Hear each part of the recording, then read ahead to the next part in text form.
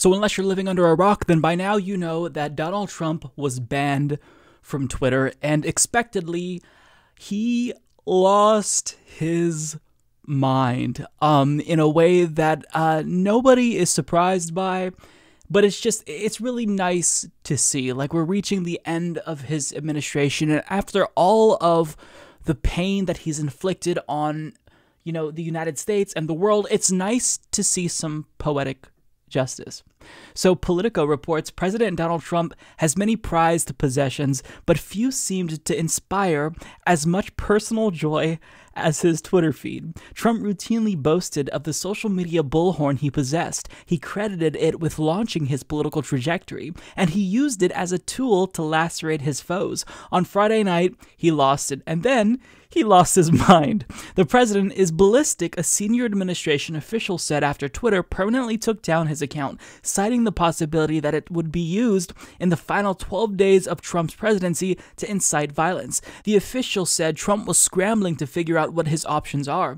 So too was much of the political universe, which has become blurry-eyed obsessive about Twitter these past 4 years as Trump used the medium to fire advisors, sink legislative initiatives, encourage social duress, and lastly, praise the scores of MAGA faithful just days after hundreds of them violently ransacked the Capitol. In a statement issued by the White House, Trump said he'd been negotiating with various other sites while we also look at the possibilities of building out our own platform in the near future, but aides did not reveal what plans were in the works. When Trump's eldest son, Don Jr., offered up a URL to those hoping to keep tabs on his father's whereabouts, it was a site that had been purchased in 2009, and in recent years a place where his books were sold. For those who did sign up, an email was sent plugging his latest book, Liberal Privilege. So it's all a grift. Like, it doesn't matter what the circumstances are, Trump and his family will use whatever situation to try to make money off of it. And it's like, you'd think that Trump supporters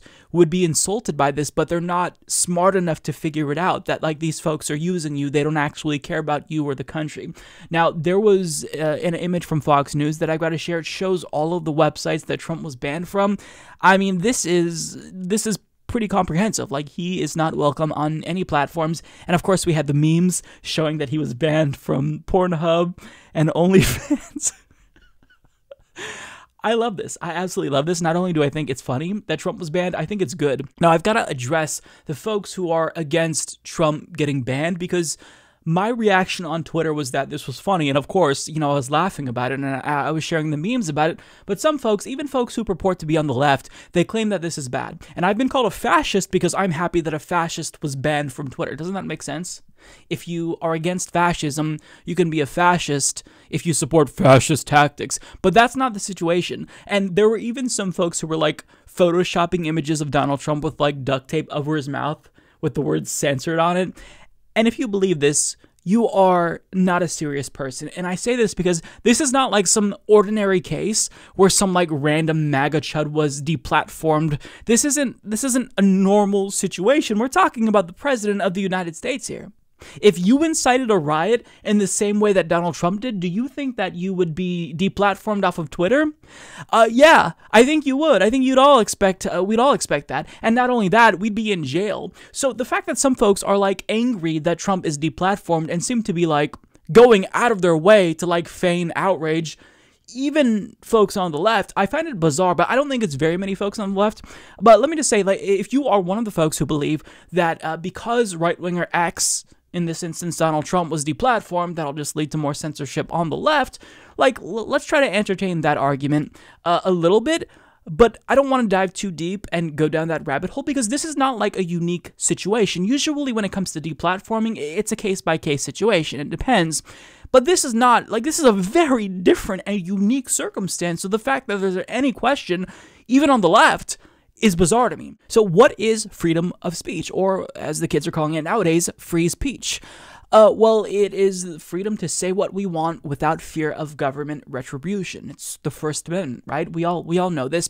But in America, we kind of like use our sense of American entitlement to apply free speech literally said free speech, to apply free speech to like instances where it's not appropriate. So if I am protected from the government prosecuting me for saying something that they don't like, that doesn't necessarily mean that I'll be protected from private corporations. So if I walk into a Costco and I yell racist things, or I scream about politics, or I act like a fool, and they escort me out, that doesn't mean that my First Amendment rights were violated. That doesn't mean that my free speech rights were violated. That means that a private company didn't like what I said while I was on their property. So that's not a First Amendment violation, and I think that even if you expand the principle of free speech to private platforms as well, which some people do, some people don't, it kind of depends, this is still a situation that's very different, because even if we accept that, the First Amendment only applies to what the government says and that the government can't prosecute us for speech that we use, there's still limits to that as well. Like, we can't lie about people, we can't commit libel or slander, we can't yell fire in a crowded elevator. So protected speech, it's pretty absolute in America, but there are some limits, and Trump breached that limit. We are not allowed to incite insurrections. If we did that, we would be jailed. So this isn't about Trump losing his freedom of speech. This isn't freedom of speech. You don't have the freedom of speech in America to incite an insurrection. And that's exactly what he did. That is exactly what he did. See, if I said that there was a fire in a building on this street and somebody called the ambulance or the fire department, and that wasn't actually a thing, you could say that my speech led to people taking action. And Trump, by saying that the election was stolen from him, led to people taking action on his behalf. You could draw a direct line between point A and point B. He incited a riot.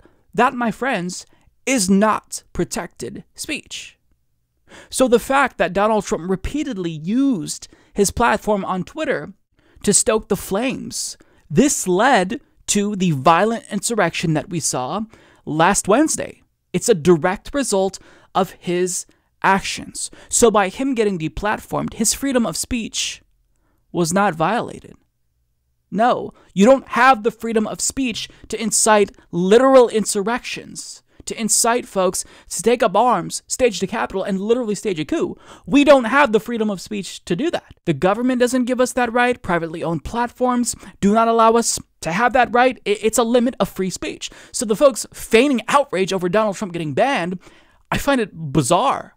Now, individuals will make this case, and they'll say, well, look, it's not necessarily about Donald Trump. I see you. I hear you, Mike.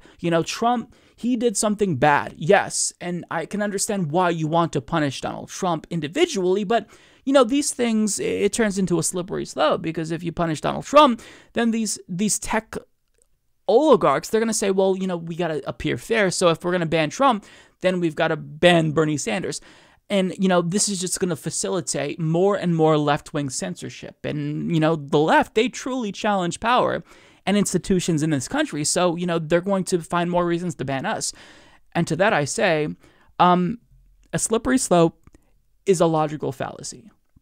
The left is already getting censored and deplatformed in greater numbers than right-wingers. That's already happening. It's a common occurrence.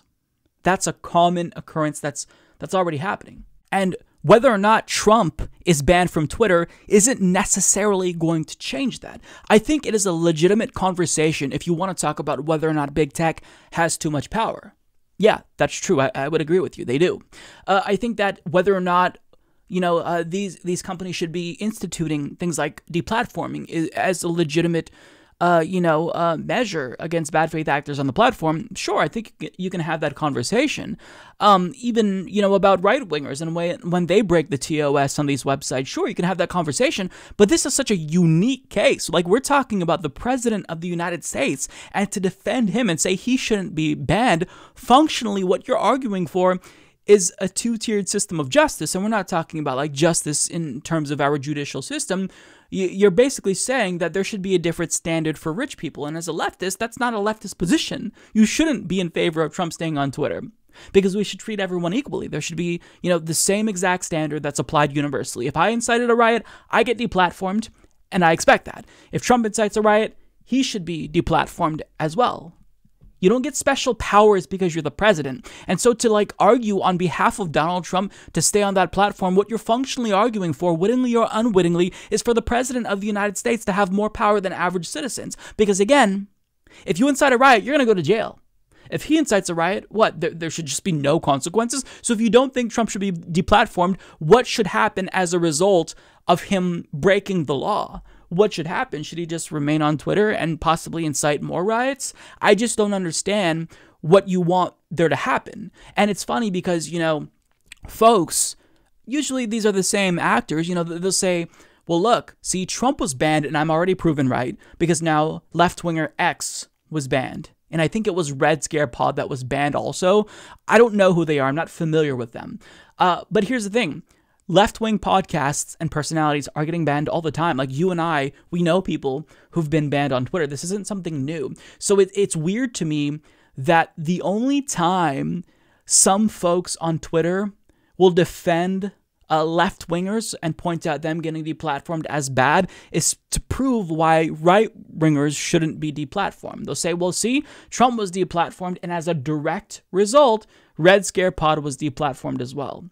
Except correlation doesn't necessarily equal causation, and the same folks who use these examples to prop up their argument that deplatforming of right-wingers will lead to deplatforming of left-wingers, they never actually speak up on behalf of left-wingers when they're deplatformed. Like, how many folks who are against this said anything when the Serfs was deplatformed off of YouTube? Thankfully, they got their channel back, but that wasn't the case. How many free speech warriors were speaking up on behalf of them? Now, had the Serfs been deplatformed when a popular right-winger was deplatformed, I think that maybe folks would have talked about that because that could be used as evidence that their argument is correct and the people who are pro-censorship are wrong. But I mean, it's not that simple. That's not a very persuasive argument. That's an oversimplification. So if you are a leftist, I think that your reaction to this should be pretty straightforward. Did he break the law? Yes. Do you believe that folks who break the law, even if they're popular politicians or powerful politicians or popular people, should they be held to the same standard as peasants? Yeah, then okay, this is fine. So let's laugh about it. It's not a big deal. No need to, die on this hill of a fascist president with a lot of power who incited an insurrection shouldn't be banned. I don't get why folks are making this their number one issue. And if you truly care about censorship, which you should, then there's a left-wing way to do this. Freaking out every time a fascist is banned isn't necessarily the best thing that a leftist should be doing if they genuinely care about, freedom of speech and the principle of freedom of speech. You can start talking about antitrust and how we break up these big tech oligarchs and monopolies and whatnot and rein in their power, regulate them more, nationalize them possibly. I don't know. But freaking out, feigning outrage whenever a right-winger is deplatformed, that doesn't necessarily seem like the best use of our time, especially considering that the fascists would never speak out on your behalf. The fascists don't believe in freedom of speech. The fascists want to deplatform you, and they would laugh if you were deplatformed as you, defend them. And I know the response will be, well, yeah, but I'm just principled. I'm not a hypocrite. Okay, well, great. Then actually find a way to enhance speech in the United States and, target, these actual big tech companies in a leftist way, not by defending right-wingers and fascists when they're deplatformed. And that's all I'll say about this. I think Trump getting banned is hilarious, and I hope that he is mad. I hope he's stewing over this. I hope he is miserable that he can't, tweet any longer and criticize people and incite insurrections. Good. This should have happened a lot sooner than it did. You could support the Humanist Report at patreon.com/Humanist Report. But trust me, I'd have way more supporters on Patreon if that was my podcast. Sad.